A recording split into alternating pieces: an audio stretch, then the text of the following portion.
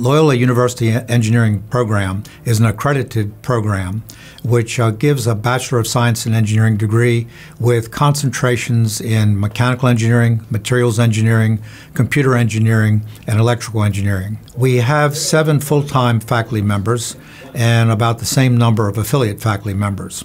This past spring we had 153 students. In the fall we expect that to rise by about 20 more. The faculty-to-student ratio is very favorable. Our class sizes range from a few students to a few dozen students. We have one of the highest requirements for humanities core courses in the nation. And what this does for us is it provides our students with good critical thinking skills, excellent communication skills, both written and oral skills. And they tend to know their place in the world in terms of service to humanity. I work with engineers and scientists, and I can always tell a Loyola graduate. They're technically excellent, they have a multidisciplinary approach to problem solving, and they go out of their way to make connections with people in the workplace or to volunteer to do activities that are outside of their position description. Loyola graduates have excelled because they have this holistic view to life and work. Pathways to Innovation is a national program supported by a National Science Foundation designed to help universities provide the educational opportunity for engineering students so they will be prepared with an entrepreneurial and innovative mindset. We are also starting something we call it Lumen Loyola University Maryland Entrepreneurship Network, and this will create a network of support for entrepreneurial and innovative activities for our students in our campus. Alums who could serve as mentors who are practicing patent law or things of that nature. That Pathways to Innovation creates an innovation and entrepreneurial mindset for our students. This will make them much more effective, not only as a future entrepreneur potentially, but also what I refer to as entrepreneur. It means within an organization, they could be the creative individuals. It has become a vehicle for us to connect with humanities, with social science, with business, with education, and all the other parts of the university. Our students have many opportunities for research. And that starts with the courses that we offer. We have a course in research that can range from 1, 2, or 3 credits. It can be taken repeatedly. And a student will approach a faculty member, say that they're interested in a research project. The faculty member will put that up, and then the student will engage in research. We have a competitive program that's endowed, and the students can be paid for 10 weeks of research in the summer working with a mentor.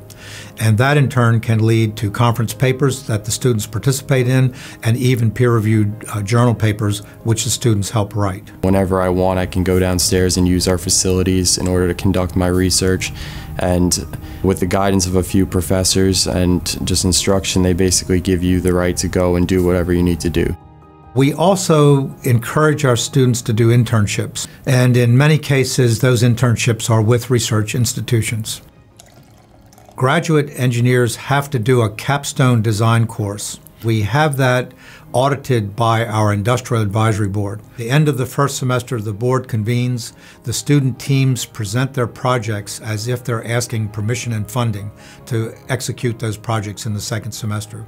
The second semester, the board reconvenes and they look at the results. The mission of the Industrial Advisory Board is basically to advise senior students at Loyola in the engineering department on their capstone design course, overseeing them, mentoring them, providing useful information, feedback, advice as they go through that year-long process of developing an engineering design project.